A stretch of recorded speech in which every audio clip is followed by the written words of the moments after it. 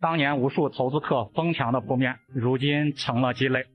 2014年，房东斥巨资1500万买了500平方的商铺，空置6年的一个时间，无人问津呢。曾经的一铺养3代到3代的养一铺，一往千万身家的房东，如今变成了负债累累的穷光蛋，一个月要还4、5万的商贷，债台高筑。从原来开4个轮子的奔驰，到现在骑2个轮子的摩拜，太让人唏嘘和感叹。大家好，我是嘉哥，我们现在在汉阳江滩附近，咱面前就是汉阳滨江，原来非常有名的一个商业综合体。这个商业综合体应该叫做世贸52家。咱们镜头的正前方，世贸的希尔顿酒店，一个5星级酒店啊。它整个的商业项目也是包含了高档酒店，包括商业体、公寓、办公写字楼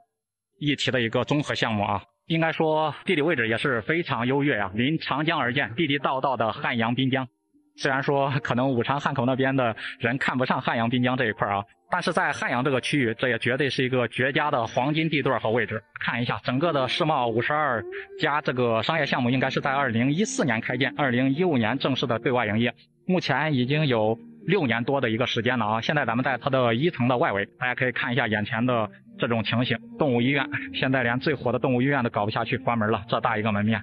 这都是方方正正最佳位置了，这边全部都是这一排啊，租不出去，全是空置的门面。这边还是有一个河马先生的啊，这个河马先生还是比较大的，但是就算是整个的河马也带不动这边的人气和人流，门口也是没有什么顾客，这边电梯都停了，这是交不起电费了吗？52家，看这铺子的面积都是非常大的铺子啊。整个进到这个商业项目里面，大家可以看一下空荡成什么样。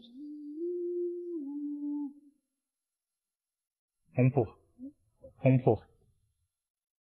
哦，这边是有一家还在营业，难得啊，咱们在整个2层就看到了这一家在营业，这大锁都锁着呢。而且这很多铺子，很多大铺子它都是毛坯状态，这就是应该是2015年交付之后，大概是6年的一个时间，动都没动过。就是房东投巨资买下这个铺子之后，就一直空在这里了。从这边的走道一出来，这位置就是鹦鹉洲长江大桥。大家不要看现在黑咕隆咚的这般凄凉的一个现状，但是在当年2014年整个的这个商业体啊，大概是4层4、500个铺子对外开售的时候，也是不用几个月的时间就抢购一空啊。因为整个的世贸52街开的所有的铺子都是咱们面前这种非常大的铺子啊，就是最小的100平，再大一点的都是上千平方的。当时的整个售价是3到5万，就是随便在这边拿一个铺子投资都是3、500万。咱们现在上到3楼了啊，这边还是有一家好像是网红的韩餐店嘛，还在营业。这应该是整个的世贸52街这么大的一个商业体，就靠这一家店撑着呢。还亮着灯呢，好歹没有关门。把它整体的商业项目各个楼层都转了一遍啊，顶多有10几家在营业，将近400多个铺子，大家可以算一下空置率。这不仅是10铺9空的一个情况啊，这边也是世贸集团在这边开发的住宅项目，世贸锦绣长江。整个的世贸也是非常青睐汉阳这边呀，在汉阳这边深耕多年。